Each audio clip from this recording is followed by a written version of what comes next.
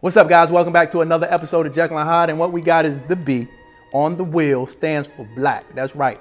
Big, black, and bold. That's right. The Bentley, baby. The Flying Spur, as a matter of fact. Four-door sedan from front to back, all the way black. We blacked it out, ladies and gentlemen. Not only did we black it out, we PPF'd it from front to back. Paint protection film. Carved this magnitude. You gotta protect it. You gotta have the paint protection film. We also polished the rims, right?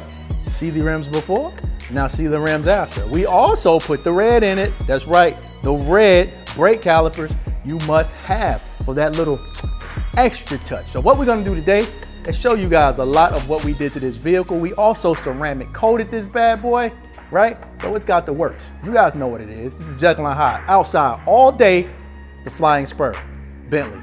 Let's get it. All right, guys, so now that you know that we blacked this thing out, we PPF'd this thing, we've done the wheels, we've done the paint calipers, let's show you kind of up close what it actually looks like. Protection, right? Protection is very important for a vehicle of this magnitude. I always say that, guys, if it's anything over 100,000, 200,000, 300,000, you want to invest a little bit, just a little smidgen amount of money to protect the vehicle of this magnitude.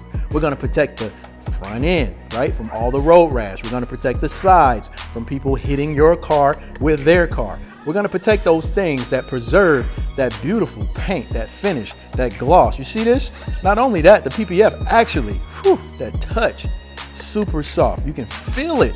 And again, if there's any scratches, you know what you can do? You can heat it up, and it has self-healing properties, guys. You definitely want the PPF from front to back on something like this, right? Moving along. All right, guys, so the last thing we're going to look at is what we do on the inside. People think we only protect the outside. No, we also do the inside. How do we protect the inside? Let's take a look. We'll show you.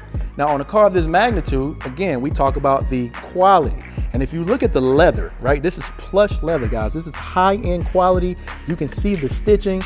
Also on the dash, you can see that leather on the dash. That's real leather. Also on your steering wheel. And you're going to be touching this a lot. And for people that don't know, your fingers have a lot of oil, right?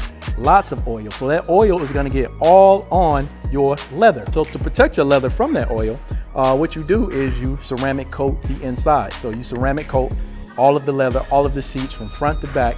And that's going to help sustain your leather so it doesn't look dated, dingy, and dirty. All right. Also, your clothes soak up a lot of the natural oils that are in leather, right? And so you can protect that also by ceramic coating the inside of your vehicle. All right. So you definitely will want to ceramic coat all of that beautiful plush leather and dash inside, even the doors, right? On a car like this. Very important to do. I would highly suggest it. If you're going to pay the money, then make sure you protect it. All right. This is William Agnew, guys. If you guys have any questions in regards to what we do here at Jekyll and Hyde, please just come on down and ask, or go to the website, take a look. It's Jekyll and Hyde, William Agnew, Flying Spur, all black, stealth. See you in the next one. Peace.